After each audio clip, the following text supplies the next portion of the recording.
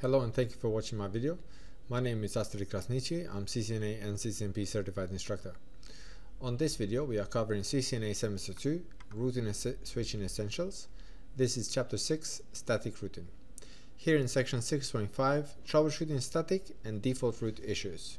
Upon completion of this section, you should be able to explain how router processes packets when a static route is configured, troubleshoot common static and default route configuration issues.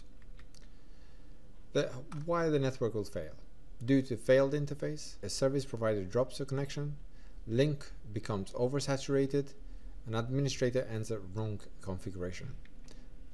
These are the common iOS troubleshooting commands. Very common. This is like the tools of the trade. Like a builder will have a hammer. For us as a technician, we have a ping, traceroute, then show commands. Ping, what will ping do? Ping will show you if there is a communication between the source and destination, if the destination is ready there to hear the source. So echo, and then we want echo reply.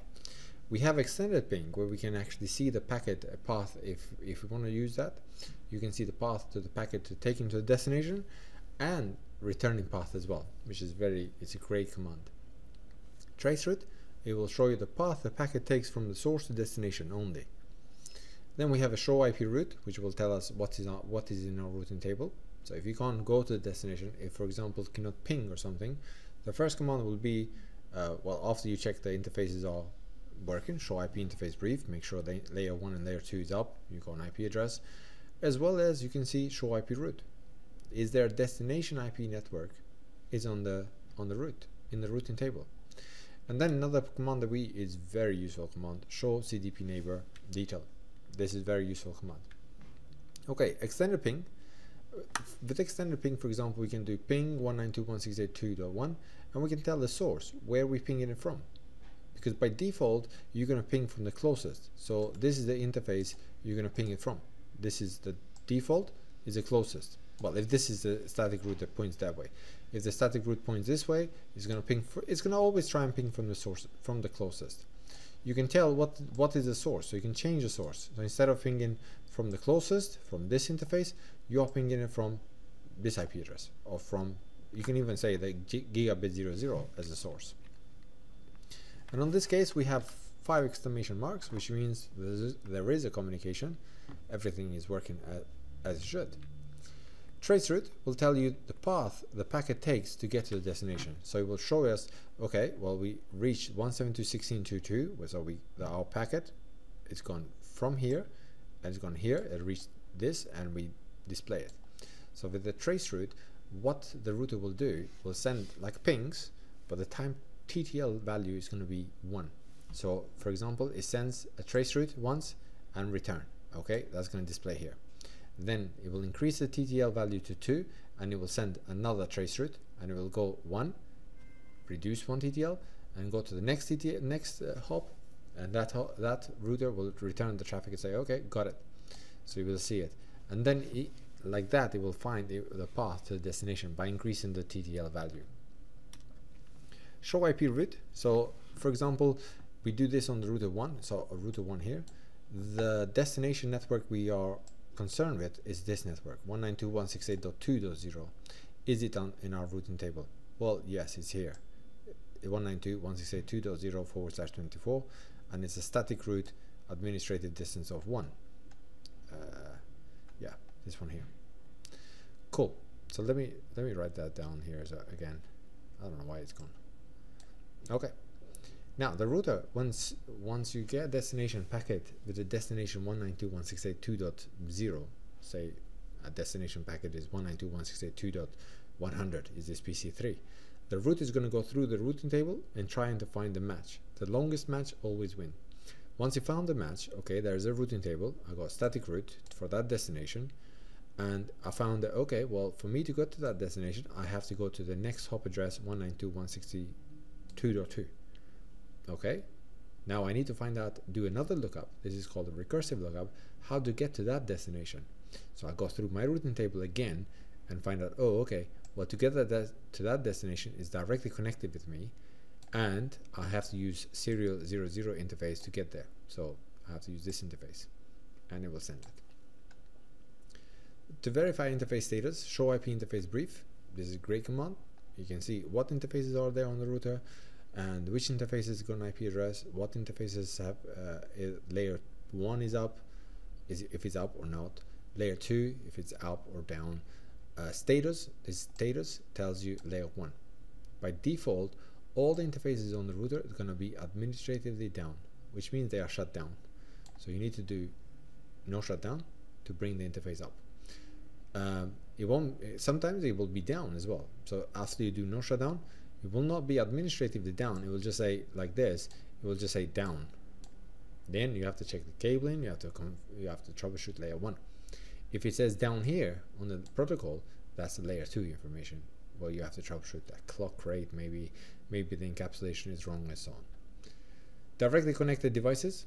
Show CDP neighbor. This is a really good command. Here you will see what are your directly connected neighbors. So even if layer 3 is not working, you can't ping the neighbor for some reason. Now you can check show CDP neighbor. That's going to show you if you have any neighbors or if it's layer 1 and 2 are working. So now, for example, even if router 1 cannot ping router 2, so there's no pings there happening, when you run show CDP neighbor, it appears here. So that confirms to you that layer 1 and layer 2 are working. There's something to do with the layer 3 that is not working. Here, for example, we do troubleshoot example 1. For example, we ping in 192.168.2.1. So we ping in this address, the address of router 3, or the internal gigabit 00 in address, and the source, or we're using our internal address.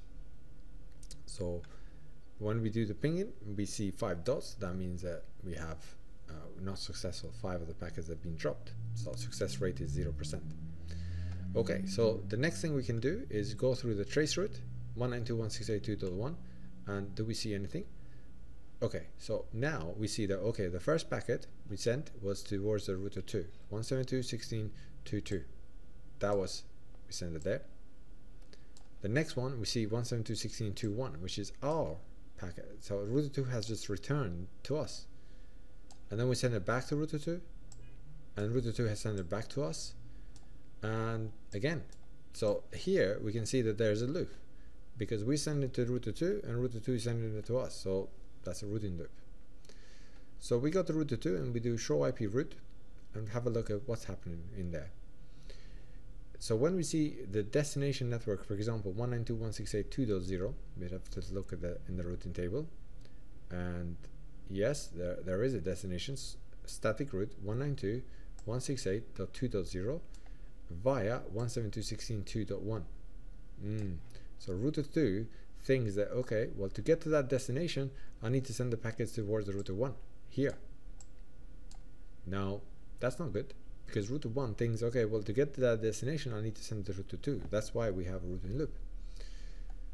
So show running config, we can see on the router 2 there's two static routes configured, 172.16.3.0, 172.16.3.0, which is this network with this mask, and next hop address 172.16.2.1, which is IP address of this interface here. That's correct. But as well as 192.168.2.0, this is this network, and to get to that network again I have to send it to router 1, same IP, same next hop address, and that's the error. So okay, we have to go to the global configuration mode and remove that.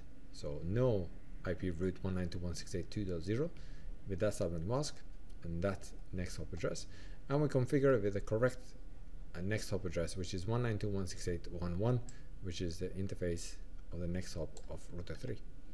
So now when we do ping 192.168, same as what we did before, from the source G00, we have a success rate. Thank you very much for watching this section 6.5 troubleshooting static and default route issues. Please have a look at my other videos and don't forget to subscribe. This has been Krasniqi, and bye bye.